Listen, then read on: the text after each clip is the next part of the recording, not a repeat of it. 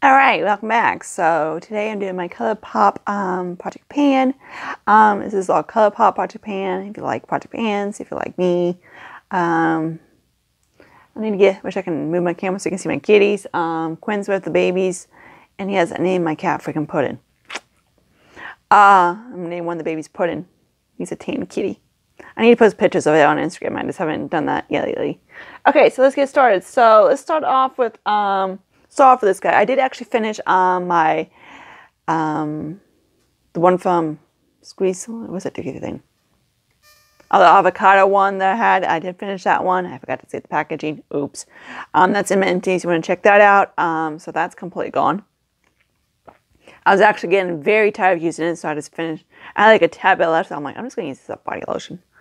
Okay, so here's my lipstick. This is in Gold Digger. This is the matte X line. It has a little bit crack on top of his head, but yeah, so this is what he looks like. So yeah, I keep forgetting to mark them because this happens. These things you don't get much progress. It's only about the size of a mini lipstick. I'm gonna might stick them in my my regular makeup section so I can use them as a blush because he's getting kind of neglected. He's getting kind of lost in my lip section. So that's what I have left. So hopefully I can get this guy out next month. This is my last ColourPop lipstick of all of them. I don't have any of the regular lipsticks. I use up all the chubby sticks because every single one of these suckers has gone bad on me. Oh, getting close. And I just stuck. He's about there. He's starting to change a little bit. He's the last one of his Dookie kind. So hopefully I can kick his ass out.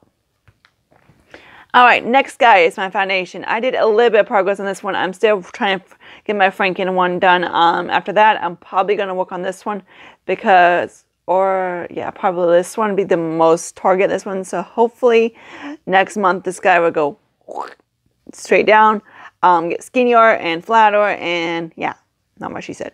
But yeah, hopefully, yeah. So I'm probably still exactly where I'm at in this guy. So yeah, maybe just a tad bit lower than I was, but not much.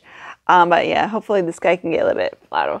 I do wear occasionally, but I have to use my Becca luminizer on, like in the bronzy one over it.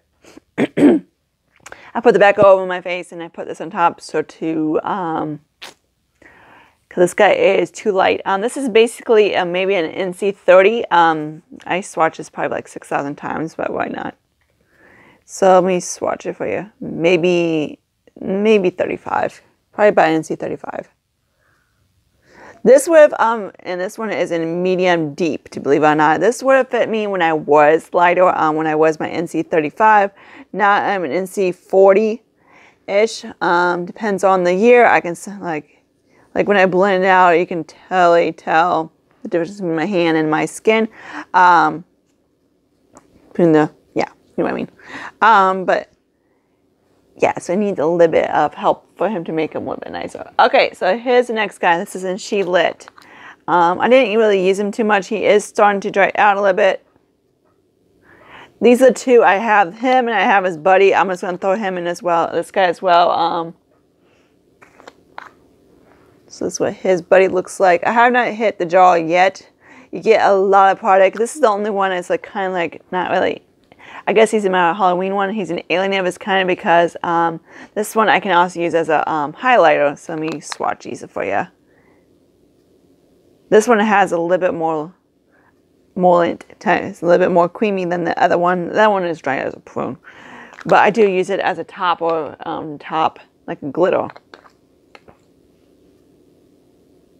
It still has a little bit. It's not too bad. So these are these.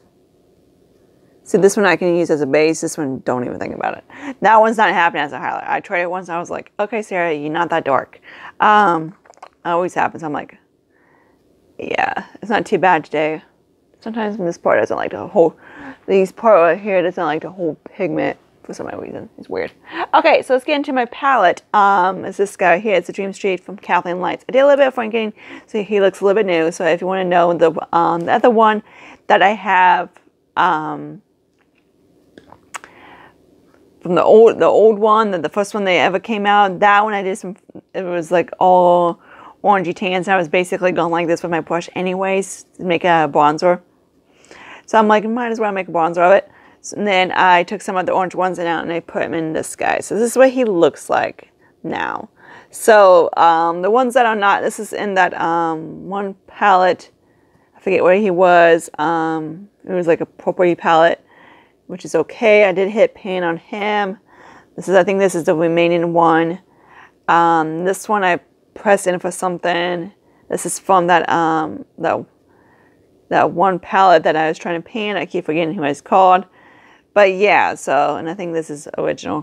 So this is kind of, I did have, actually this is, I've been using my one palette from Unzip, and I frankened that a little bit, so you can see that later. I don't know, I'm like, why am I showing my makeup? The inner corners actually is, this yellow. It's like a, this one's the one I wasn't sure how to use it because I know how to use it, stick on the eyes. But it's one of those things that it doesn't really show up like a true yellow. It's a very pastel-like yellow. Like it's going to be like very pastel if you use as a transition shade, but it works really great as an inner corner. So that's what that is. So I have that. So hopefully I can make more progress on that one. It's kind of a cute little palette now. Okay, so I'm also bringing in this palette right here. This is Sweet Talk. ColourPop did like a bundle set. They had this one and they have, the other one was the What's Up palette. And I wanted the What's Up palette. I didn't really want the Sweet Talk because, yeah, does that look like my liking? No.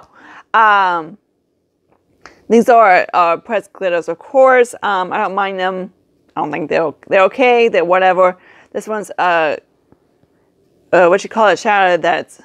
This one is just going to be like, I don't get why ColourPop throws these stupid Super Shock shadows in their palettes because they don't last. I'm like, he's not even that old. He's maybe not even in a year, about a year or half old, and he's already dried up like a prune. This one I do like to use mixed with the other one palette, and then that this one because for me, let me give you some source. This one is, I do like that shade.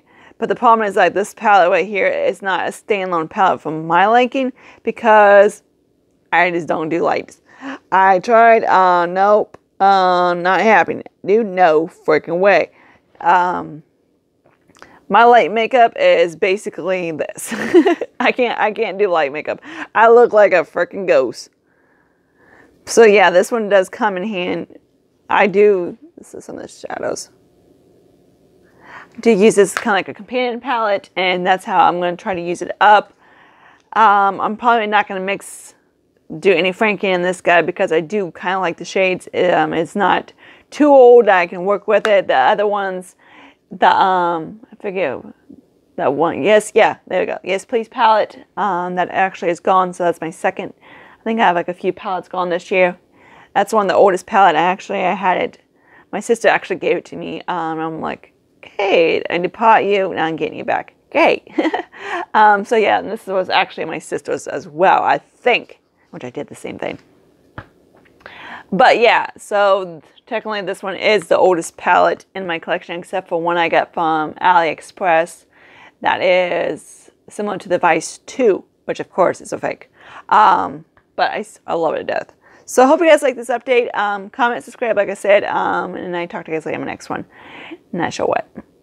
Bye, guys.